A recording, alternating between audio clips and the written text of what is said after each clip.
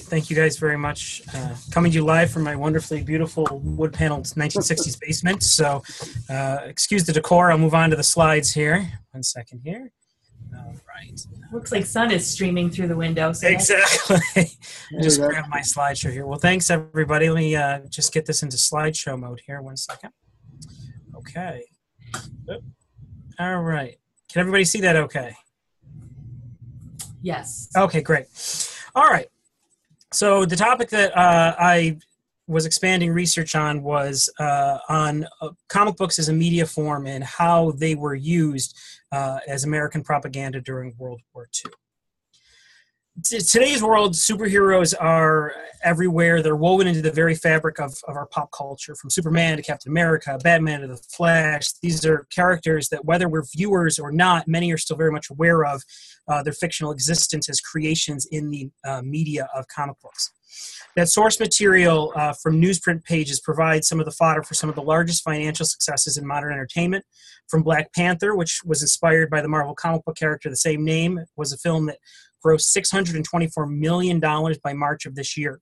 And in fact, tonight, as I make this presentation, many moviegoers are lining up at cinemas to see Avengers: Infinity War, the latest in Disney's expansion of a cinematic universe based on Marvel comic characters and estimated to bring in an astounding $500 million opening. So the Avengers, the Justice League, the Fantastic Four, the X-Men. In today's world, the idea of superheroes has not only become a mainstream accepted piece of our pop culture, but so has the idea of superhero teams, groups of individuals with unique superhuman abilities banded together for a common cause to defeat a common enemy and save the world and its people as we know it. With such bombastic financial successes, the idea of the superhero team has no longer been relegated to that of the comic book page. And such success in a mainstream medium like films and television has also provided the concept of superhero groups with a wider audience, a wider acceptance of its base material in comic books. But it wasn't always that way. It was once relegated to the four-color pages of newsprint periodicals on newsstands with heroic characters that had to leap from the pages 1 minute and then in many cases disappeared into obscurity the next, as publishers and creators were throwing anything they could think of at the wall like proverbial spaghetti to see what would stick and make money. The characters that populated comics and pulp magazines in the early 20th century of America were a reflection of a continuing fascination with hero figures by Americans. The frontiers were closing, and the imagery of the cowboy had become a less relatable figure compared to everyday life in urban cities. New heroes were rising to fill those adventure fantasies, heroes that reflected more of the new, industrialized urban world. It would come to be known as the golden age of comic books, beginning from the late 1930s and would last until about the mid-1950s, when most superheroes would find their popularity with audiences fading in a post-war world. And that golden age, however, would become synonymous with the rise of the superhero genre, and the real-life villains of the 1940s would begin to populate its pages, a reflection of the changing world facing those creators and their readers at the same time. And just who were reading these books, who was taking in this new form of media, to understand who was reading it helps understand why comic books would come to find themselves as a useful tool of American propaganda, one that flew under the radar in ways that radio and film just couldn't do. And that answer is a broader audience than many would think.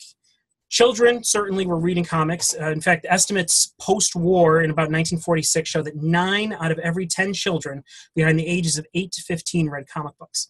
The bright colors, the quick dialogue, and the adventure made comics an immediate hit with children as a source of cheap entertainment. But they weren't alone, and that's where I think a lot of people get mistaken, especially with that time period. Comic books found themselves in the waiting hands of adult audiences, both civilian and members of the armed forces, helping publishers sell millions of copies of comic book titles on the newsstands in the early 1940s. In 1941, Superman comics sold roughly 10 million copies that year. Captain America sold 1 million copies a month. The popularity of comics was so broad and had so broad an audience that it meant that publishers, amid paper rationing, had to begin slashing the number of pages in their books, the only way to keep up with the demand for their product. In fact, in 1941, a DC Comics press agent claimed that Superman had a reach of 35 million people across the country in its various media forms. Between appearances as a balloon in the 1940 Macy's Day Parade, a radio series that began in 1940, and appearing in animated shorts in movie theaters in 1941, he had crossed various media platforms and brought in many adult readers to an already popular comic book character. It's also been argued that the mere presence of child sidekicks that proliferated among many comic books in the early 1940s were a way to actually draw in more young readers, which they didn't have enough of at the time, as they already had a sizable, comfortable adult audience. The reach of comics only increased during America's involvement in World War II, with comics being sold on military bases, many civilians back home sending their used copies of comics to servicemen. They were regularly consumed by almost half of all soldiers and sailors, with the Navy at one point classifying them as essential supplies. With simple but effective use of pictures and text to tell stories, it was a format that was comprehensible almost regardless of your education, your class, or your status.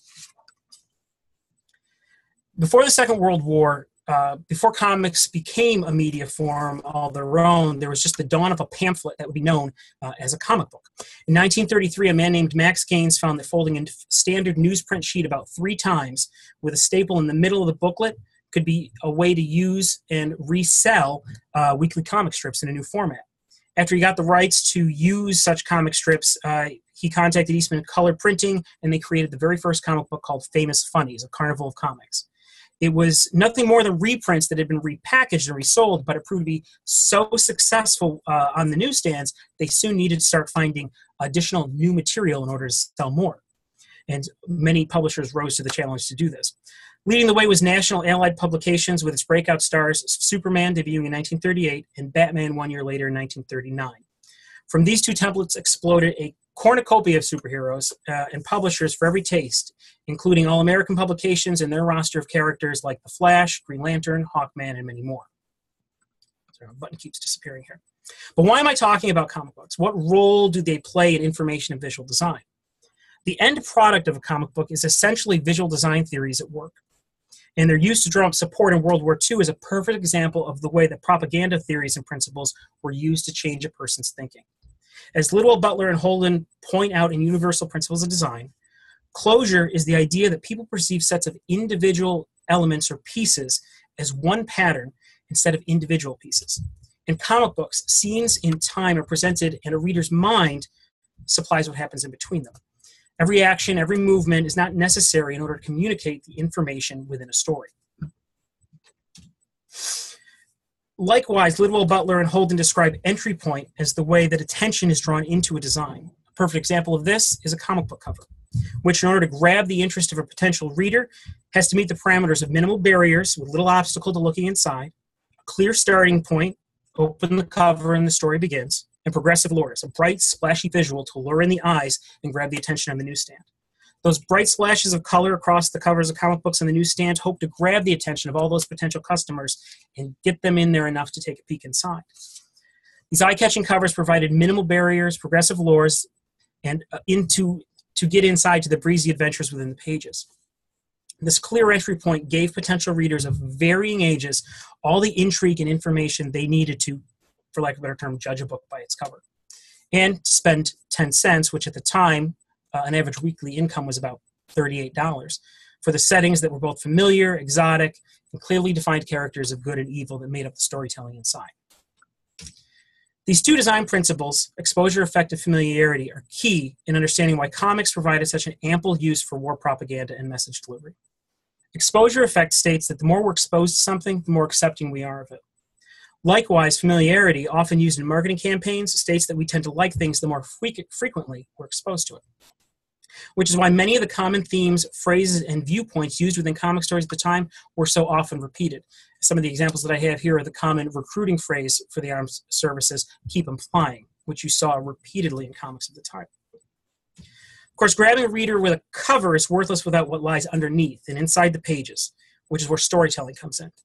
As noted in Universal Principles, storytelling is used to engage an audience and evoke emotion, and is done so through elements such as characters, plot, setting, events, and more. We'll find that during the time of World War II, the emotions that were being evoked were support for a war that many in the U.S. were not eager to get involved in before Pearl Harbor.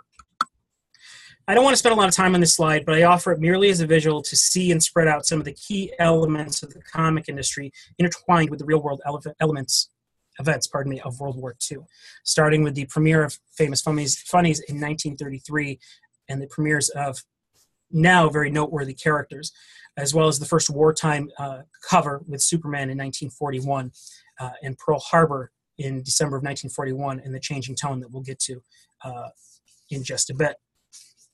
As the war rages on in Europe, most comic book characters kept to the sidelines. With the exception of Captain America promoting support for other nations and veiled references to the war, but it's not until the bombing of Pearl Harbor that most comic books went all in on support of America's involvement. And we'll have more on that in just a moment. Nazi Germany would invade Poland in September 1939, but it would take 2 more years and an attack on Pearl Harbor by Japan to jolt America out of its isolation and join Great Britain and Russia against what became known as the Axis powers of Germany, Italy, and Japan. Prior to the war, the enemies of the battlefield were far from the minds of many, and the depictions of comic book antagonists reflected this, with the threat of crime often within America's own borders.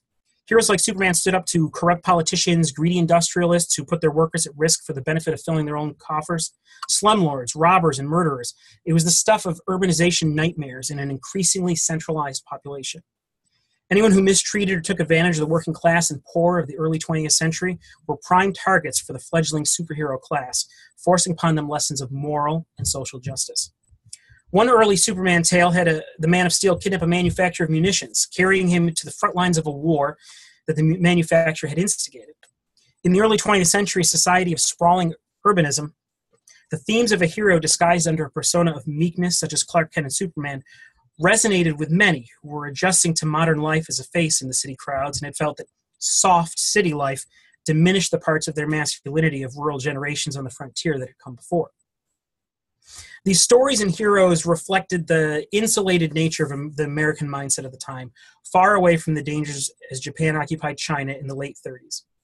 The world was changing, and heroes, from the cowboys of yesteryear to the dawning of the superhero age, provided readers with fantasies and vehicles to cope with, understand, and accept the changes of the world that was around them.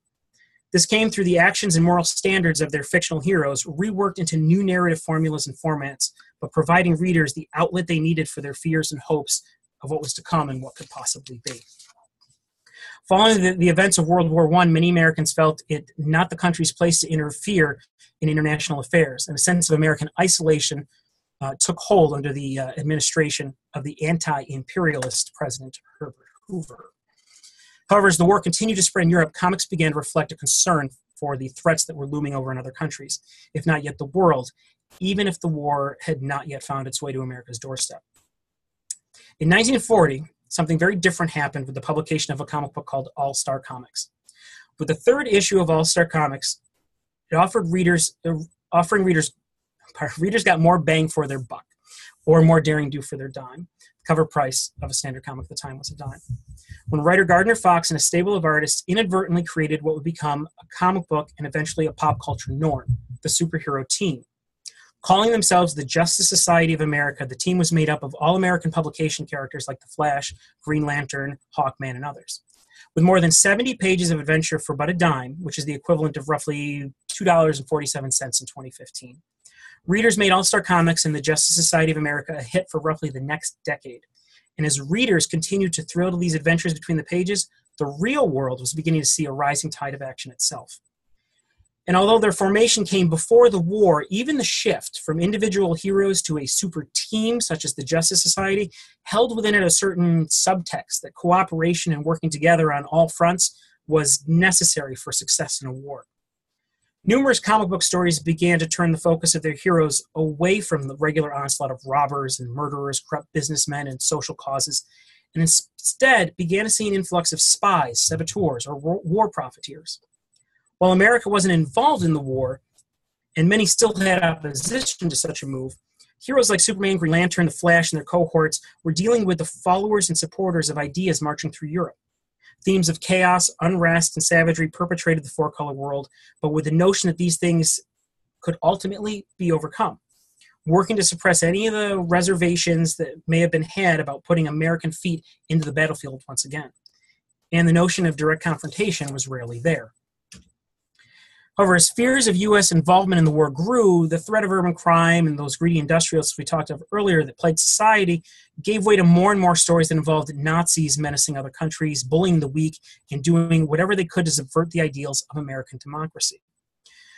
With the increase of villainy within comics pages being perpetrated by those who stood against the ways of American life, so too did comics see a rise in superheroes draped in over-the-top patriotism. At a time of national crisis, these characters looked to create support on the home front among readers, generating a sense of patriotism as they took on threats like those spies and saboteurs. Superheroes during wartime not only became figures of dominant cultural ideals, but were in fact pushing for a change in culture, looking for America to put aside its isolationism and actually take part in the war. And this messaging wasn't isolated to any one company. There were hundreds of comics vying for space on the newsstands, and among them was Captain America comics from a publisher called Timely, which would later go on to become the multimedia juggernaut known as Marvel. Created by a pair of artists and writers with Jewish immigrant roots, Joe Simon and Jack Kirby, Captain America was tailor-made as a poster child for America's involvement in World War II. Kirby and Simon were two of the many comic book creators of Jewish backgrounds who were especially concerned and offended by Hitler's actions in Europe. With the atrocities in Europe a lively topic of conversation at home and among friends, many comic creators wanted America to intervene with the war and began including more information on the ongoing conflict or using the war as a backdrop to their stories. Interestingly enough, another form of media, the film industry, and the Jewish moguls who ran it were actually hesitant to push for American entry into the war. But for the creators of comic books, who were immigrants or from immigrant families, being pro-war meant fighting for their assimilation, for tolerance, and for acceptance. These were the ideals they saw as American and saw as the right thing that their superhero creations were fighting for as well. Whether it was Wonder Woman rescuing prisoners from concentration camps or the Justice Society providing food to starving camp prisoners, the war had started to become more real for many Americans and in turn for its fictional heroes, continuing to distill the complexities of what was happening in the real world down to basic good versus evil dynamics that were easy for comic readers at any level of education to understand and motivate to desire change. I spoke with longtime DC Comics editor and writer Bob Rozakis, also a noted comics historian, who worked with many of the founding members of the comic industry in their twilight years. He told me that he suspects that what was going on in Europe was a topic of conversation among most, if not all, of the guys in the business, regardless of their religious background, and to keep in mind that almost all of them were only a generation or two removed from actually living in Europe, so there would be familial concerns about what was going on in, quote, the old country.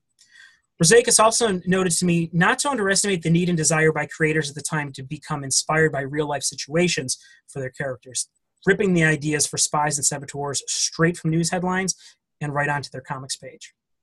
Dave, I'm sorry to interrupt. I just want to make sure that you leave a little bit of time to peek at the web resource that you put together. Absolutely. I'll try, and I apologize. I'm trying to speak a little faster, but hopefully not unintelligible. Because we'll have questions in about 4 or 5 minutes. All right, then I'll jump around a little bit, and I'll try to skip over a few things. On December 7th, 1941, all those ideas of isolationism and hope for the U.S. to stay outside of the battles of Europe were shattered with the bombing of Pearl Harbor. The U.S. went to war, and so too did American comic books. All-around support on the front lines as well as on the home front were seen as essential to an Allied victory in the war. In order to drum up support, government agencies looked to posters, radio, film, and various other forms of media in order to shape the perceptions in favor of U.S. involvement in the war. And it's important not to underestimate the social impact of propaganda absorbed by youth. After all, these children grew up to become voters, soldiers, and officials in society. And it wasn't just America agencies that understood this. Germany certainly did as well. By today's standards, the idea of using comic books as a form of propaganda might seem a bit outlandish or even corny. And today, with both our common understanding of propaganda in media and the vastness of the media landscape itself, the effort would likely come off as transparent, as noted by longtime DC and Marvel writer-editor Tom Peyer told me in a discussion. But in a time of limited media consumption, it was a real thing. And to put it to use was a group called the War Writers Board, which was a government agency which, among various forms of media, had its eye on this popular and young industry of comic books to help shape its message of the war and its enemies. Comics, unlike any other media at the time, had no censorship, which meant they had no reason to blur flat-out opinions under allegory. Propagandists with the WWB could work with comic writers and artists to freely and overtly portray the country's enemies as inhuman monsters, seeking nothing more than chaos and the pursuit of evil. Comic books flew under the radar, so they were a perfect tool for the WWB to use to reach both civilians and servicemen wary of blatant government-produced propaganda. They began in 1943 to contact comic book publishers, asking for cooperation from their staffs in creating stories on proposals by the WWB, as well as to seek input from them for suggestions from the board and stories when it came to race or wartime topics. And their goals were multifold: unity for the war, vigilance against enemy spies, fighting back against Axis propaganda, portrayal of the enemy as inhuman and evil, and assurance that America and their allies were on the side of right. Following that attack on Pearl Harbor, the limited use of the Axis and comics shifted into high gear, and they played upon the desire of many Americans for revenge and rallying people to support the fight through any means they could, be it on the front line or back at home. And many stories focused on these Axis powers wanting to rule the world, with a particular focus on the threat of Germany and Japanese forces. And in 1944, as losses began to pile up and an end wasn't exactly in sight, the WWB worried that there wasn't enough evil portrayal of the Axis in comics, and pushed to have creators weave particular animosity based on ethnicity or race in an effort to increase support for the U.S. policy of complete war. And under this plan by the WWB, Germany and Japan were increasingly depicted by racial stereotypes and were irredeemable, lacking any humanity. And many of the American writers at the time lacked the cultural knowledge and just relied on those stereotypes in their writing. While they did that, they also portrayed most Americans as chiseled, handsome men with vast knowledge of science and technology, always doing what's right, while American women always portrayed as the veritable pinup girl. In the context of one notable War Writers Board influenced story called This Is Your Enemy, the heroes of the Justice Society traveled through time to convince a young American who was skeptical of the war that Germans had always been a war-hungry people, and that this is why he should see the error of his ways and be in favor of all-out war with Germany. At the same time that the WWB was helping to generate comic book stories that vilified the wartime enemies, they were also trying to create stories that promoted international cooperation and racial harmony. It wasn't true equality they were promoting, but racial tolerance, which I think is an important distinction to make. But they saw it as crucial to victory. However, it comes off now historically as very contradictory when put up against the very same messages of vilification for the enemies, to have messages of unity regardless of race, religion, or creed within some of those same pages.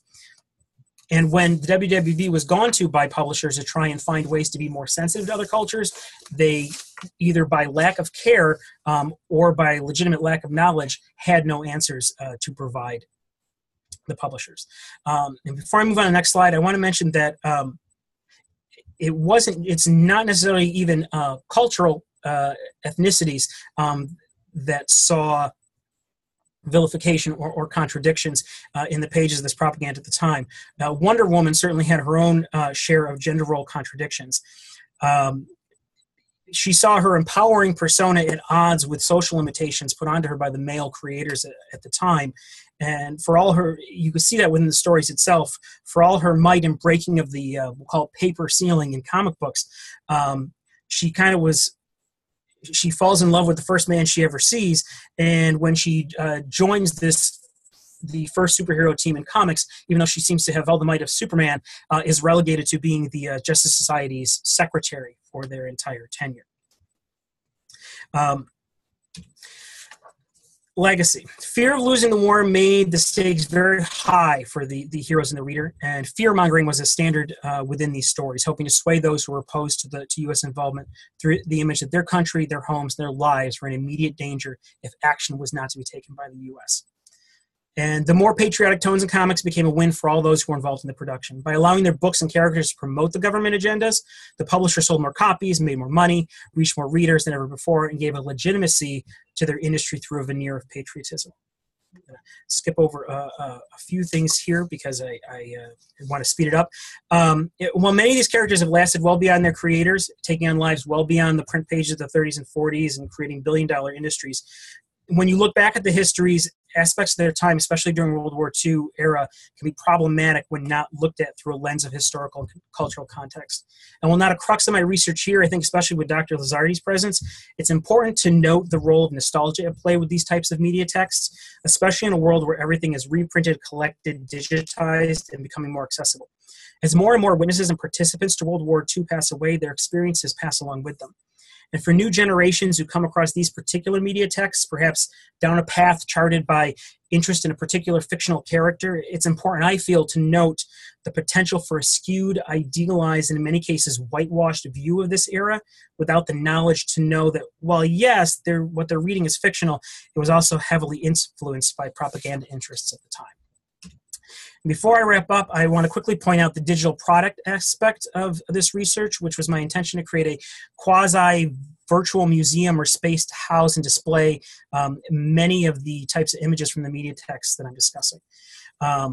Divided into basic categories covering comic book covers, the home front before U.S. involvement, comics during the U.S. involvement of war, and the depictions and contradictions of enemy vilification and cultural unification, and flat-out public service announcements. I had hoped to create an easily accessible and viewable set of galleries of media texts from the time and notes from my own research acting at the top of each entry, gallery entry, in the same way that a placard would introduce a concept or exhibit of art within an actual physical museum. I have I do that with a slider intro here. The colors of the bursts that you see here chosen with the color wheel that we had used in earlier classes to make sure that any colors I used were across from each other on the color wheel, much like the early designs of superhero costumes, in order to stand out the most.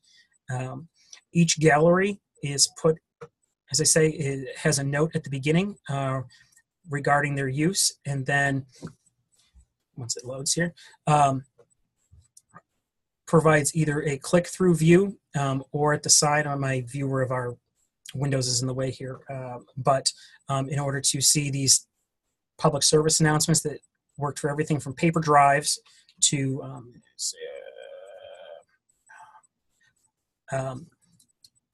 sorry, my internet's a little slow. Everything from paper drives, or if you see something, say something messages, two categories about shifting from isolation to the actual war itself. And each of these pieces that I've put in here is in chronological order, so that if you were to view them through here, you can start to see the change in the texts of storytelling as you move along. I know I've really talked a lot longer than I probably should have. Any of you who know me know that that is a very bad habit of mine. And with that, I'm going to shut up, and I'm going to let you guys grill me as much as you'd like. Is anyone else dying to start? I can start if no one has anything. Okay. I think this was really a wonderful project, and you know that. That's what I told you. I guess I would tell the group here that the project was really the paper, and the digital artifact here is kind of an add-on at the end to fill it out and make it make everybody happy.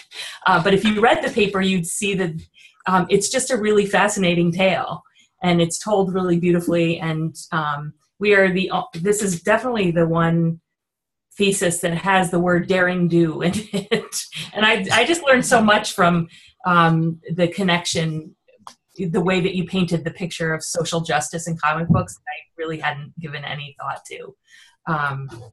So one thing I was wondering is you didn't really say anything about what this is. Like, you jump right in and you don't say about like the thesis, I'm Dave, blah, blah, blah. And then in your paper, there wasn't a whole lot of reflection of sort of, I've done this, this is what it entailed. And it doesn't really say it makes sense to have a methods section because it's not really that kind of a study. But I would suggest a little bit of that for us. Okay, like an add-on to the paper, you think, describing the process of creating the digital product? Yes.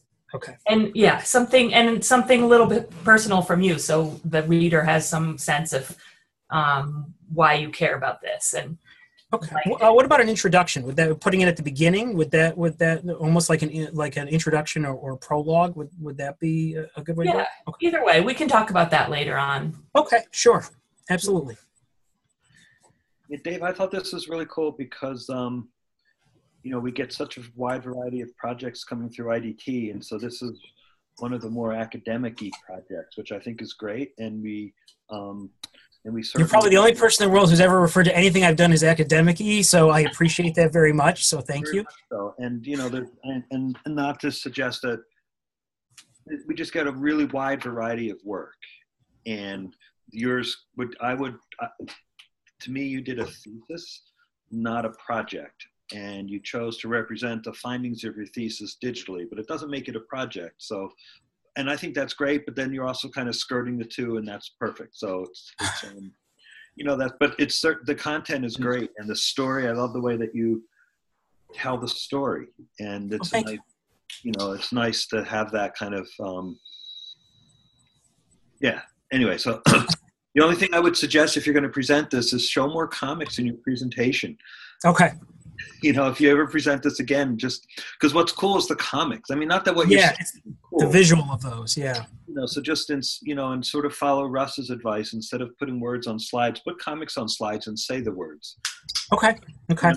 Just as a general, if you because then you should, if you wanted to, you could certainly take this to academic conferences, or probably Ryan and Eve are going to be a lot better at knowing where this stuff would go. But Ryan, this goes to like PCA, right? Yep, that's exactly. I was going to say PCA, CSA, a lot of good stuff like that. Yeah. Well, then I may have to start pestering you to find out more about that. Absolutely. Thank you. You should take this to PCA, and we'll get Popular Culture Association and present a paper at an academic conference, and it's cool. It's fun. Awesome. Thank you. Yeah. Yeah, I was going to throw in that it's always amazing seeing. This was when I was a kid, really picking up comic books for a dime and reading them, and it strikes me how there's so much color in it, because this is at a time people forget it was a black and white world. TV was black and white, photos were black and white. Your photos that you showed were black and white too, and books, of course, newspapers were totally black and white, and so suddenly we had these really contrasting RGB colors, that were really changing and pretty exciting for us. I mean, this was the closest we had to animation when I was 10 years old anyway. So thanks. Thank you. Sorry, go ahead. Oh, go ahead, Ryan. I was going to say, so you're one of the things I think is, it may be an interesting add on, or sort of like a footnote, is you're making such an interesting argument about the role of media in terms of its ability to sort of be an arbiter of morals, or at least sort of take a stand when maybe others wouldn't. And I think it's interesting to counterpose that to sort of the sort of reactionary view about media that often ends up, is still today, you hear the violence in video games argument. And so I'm interested in thinking of, or maybe if you, just like I said, maybe just a tiny footnote of that, when in 1954, the Seduction of the Innocent was written, essentially, or coming like a couple years after this, you laid out such a great argument about the wide readership. It wasn't just for kids. It was taking on serious content. And yet then you have one book that essentially sets the tone for comics research for the next 30 years, or maybe at least 20 years, that said, oh, it's corrupting our youth. And same thing happens with films. You have Capper's Why We Fight, but yet you get the Pain Fund studies that say, oh, it's just corrupting our youth. And so I think you're sort of presenting a counter argument that's really important. And so maybe just a footnote about how sometimes that counter argument, or historically that counter argument, hasn't really been the norm, or at least hasn't been accepted as, comics were seen as, crushing our youth's brains, and same as video games and films and all that kind of stuff. Great. Thank you. Yes, that's great. I admit I probably could have tinkered with this for another 5 semesters, to be honest. But absolutely, it's a fascinating topic. Had to rein myself in. Well, congratulations, Dave. Enjoy the rest of your evening. And thank you all very much for your help, for your suggestions along the way. Welcome. And let's get together sometime, and I can give you some of the little piddly things, but there really aren't very many at all. Okay, wonderful. Thank you very much. All right. Thanks. Daring do. So we move on to. Let me stop taking the screen hostage here. Okay.